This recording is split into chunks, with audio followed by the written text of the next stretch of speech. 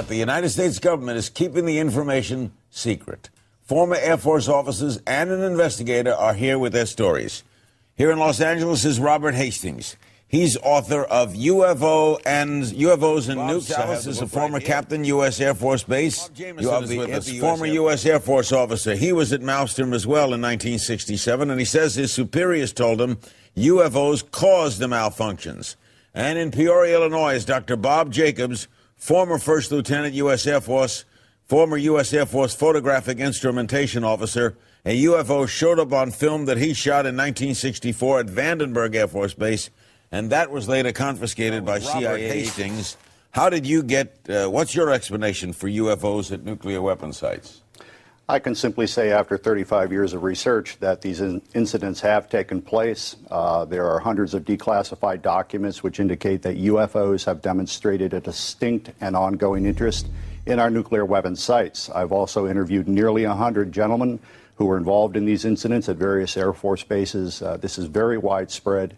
What you're seeing here this evening is the tip of the iceberg. How do they cause a malfunction? What do they do to cause something to not work? I think that's probably still an unknown. I know that Boeing engineers attempted to duplicate some of the malfunctions. They did succeed in doing that, but they still can't determine what initially caused them. Bob Salas could address that. Bob, what happened at Malmstrom in 1967? 1967, I was on duty as a missile launch officer. I get calls from my guards upstairs. First, I get one call saying that they're seeing strange lights flying in the sky, and I didn't pay too much attention to that. About 5 minutes later, the main security guard, the flight security controller, calls down, says he's looking at a glowing red object, very large, hovering over the front gate.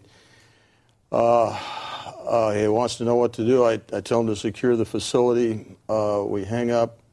I go to tell my commanders. So within seconds of that call, my missiles start shutting down. I recall losing all 10 of them. You didn't see the object? I didn't see the object because I was obliged to stay underground in the capsule. By shutting down, we mean what? By shutting down, what I mean is they were not launchable. They were in a no-go condition, disabled. How long to restart them? How long to restart? Well, I'm sure it took over a day, and maybe... All right. Now, Bob Jamison, you were there too, right? Yes, sir. And you were in the Air Force? Yes, I was in the Air Force. And where were you when this was happening? I was a targeting officer, missile targeting officer. I was at home relaxing, and I got a call from Job Control to tell them to come in. A missile had gone down. My job as a targeting officer was to bring him back up. And so I went into... So you didn't see the incident, you just went to the missile? I went to the incident. I went to the site. Where is Malmstrom? It's Great Falls, Montana, just outside of Great Falls, Montana. What did you make of the story? Well, I know that it's true. I went into Job Control after I got to the hangar. I was called in, went to the hangar, went to the Job Control, and I noticed they have a map of the whole complex with green lights where the missiles were good, but there's one small area with 10 red lights. I mean, those missiles were out. Is it possible they just malfunctioned? That doesn't happen. Very rarely does a missile malfunction, and I don't think any... Much more rare would be 2 at the same time, but never 10. Now, Bob Jacobs, where were you? What were you filming, and where were you? I was officer in charge of optical instrumentation at Vandenberg Air Force Base from 1963 to 66. That's our job California? was to photograph. That's California, so right there on the coast. Right. And our job was to photograph with high-speed instrumentation every missile launch from Vandenberg going down the test range. They wanted to find out if we could figure out a place to put a telescope where we could get a side view of the missile so that we could see all 3 stages of powered flight.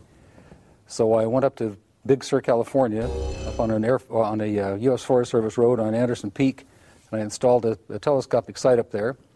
The Air Force flew in a huge catadioptric telescope from the Cape. It was built by Dr. Walter Manning at Boston University.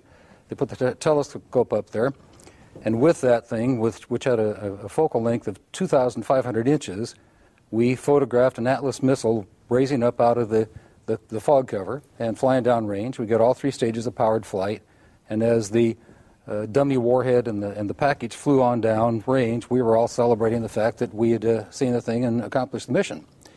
When I got back to the base with the film the next day, I was called into the office of Major Florence J. Mansman, And there were 3 people in gray suits standing in there. There was a 16mm camera and a screen set up. Major Mansman said, "Lieutenant, sit down and watch this." And he turned down the lights, turned on the camera, on the projector, and the film came on. And I recognized it as the film that we'd shot at Big Sur the previous day. Toward the end of the flight, I was looking at Major Mansman saying, "Pretty good stuff, huh, sir?" And suddenly he said, "Just watch this." And as I watched, the warhead, the dummy warhead, the chaff that was put out in front of it as a decoy to deflect the Russian anti-missile tracking radar. Everything was flying along, and suddenly, in the same direction this stuff was flying at about 8,000 miles an hour, an object came into the frame, shot a beam of light at the warhead, flew up to the top, shot another beam of light at the warhead, flew around the direction it was flying, shot another beam of light at the warhead, flew down, shot another beam of light at the warhead, and flew out the same way it came in. The U.S. government does not obviously appreciate people such as myself and these gentlemen speaking out about this. What we're describing on an ongoing basis, decade after decade, at multiple Air Force bases, is disruption of our nuclear missiles. We have an email from Kyle in Plainville, Massachusetts. Why would UFOs only disable U.S. defense systems and not another country? Is there a lesson to be learned in all this? Or do you think maybe, Bob Salas, they have disabled other countries? They have. I know that there have been events in the Soviet Union where they have interfered there. They've been seen in just any country you can name, and they do disable communications, especially. We have an email from Eric in Atlanta, Georgia. What can be done, if anything, to force the U.S. government and/or military to declassify and release all it knows about UFOs? Dr. Jacobs, when do you think that would happen? Do you think that would happen? It would take a revolution in public opinion.